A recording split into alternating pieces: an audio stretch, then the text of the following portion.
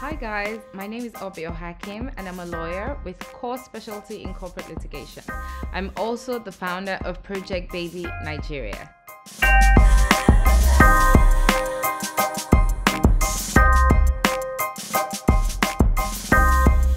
I started in 2017.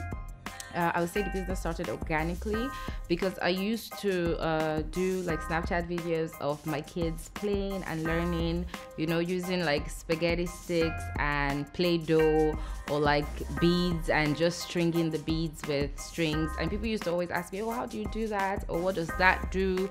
You know, how is that beneficial to your children? And I realized that, you know what, this is something I could do commercially, aside from just doing it at home or just talking to other moms about it. And then I started designing learning resources for kids. I have a 9-to-5 job, so my job basically funded my business. I would say savings from my job funded my business. My biggest push, my kids. My kids are my biggest push, my biggest inspiration.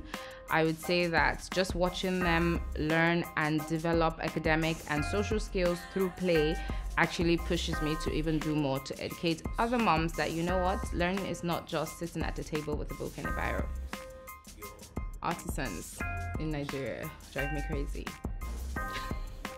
I would say artisans because I deal with printers, graphic designers, carpenters, and they have no sense of liability. You know, they don't meet deadlines a lot of times, you know, and that causes me issues in my own business. It doesn't really concern them, honestly. And it's not like you can just take them to a small claims court, you know, for maybe liability of 500k. And they know this, and because of that, they don't stick to deadlines. So artisans drive me crazy in Nigeria. My big break, okay, maybe for my business Project Baby, I would say my big break was when I was contacted by UNESCO to design curriculums, work with other stakeholders to design curriculums for public schools in Nigeria.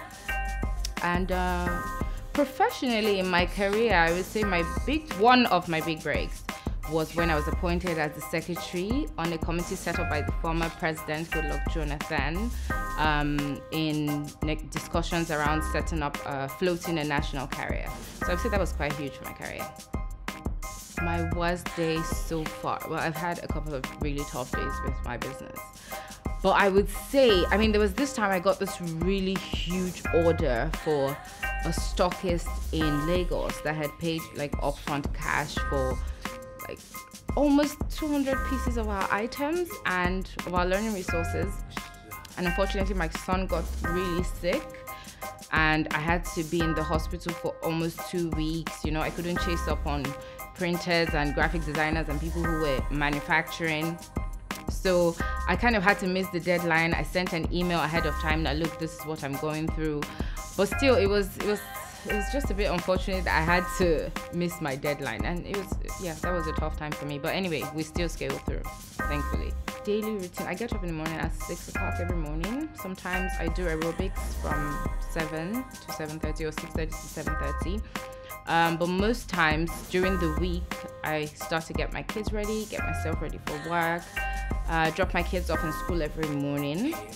I'm in the office by 8. I'm done from work around 4 o'clock. I'm back home, outdoors play with my kids. We have dinner together, bath time, bedtime at 7 p.m. I'm in the gym during the weekdays, from 7 to 8 p.m. and then I work on my business from 9 to 10 or 9 to 11. So I'm in bed roughly around 10 to 11. I run, I work out. That's how I contain pressure, to be honest. I work out, I run. I feel like I run away from my problems. But yeah, exercise actually helps me contain pressure. I think my secret advantage is that I'm practically living my business. So I'm living my business, you know. My kids are at the age where they're actually using these learning resources. They're my inspiration and they're my guinea pigs at the same time. So I'm living my truth. People can literally see me doing these things and using these things. I think that's my biggest advantage, you know. I'm actually telling my truth. I'm living my truth. I'm basically showing you my life and how this works for us. I don't think anything can make me end Project Baby. I don't know, you know. Maybe a buyout, but I don't know yet. Comparison is the thief of joy. Don't follow someone else's journey. Someone's journey of 10 years, you'll be comparing it to your journey of 6 months or 1 year. Even someone's journey of 2 years, don't compare it to your own 2 years.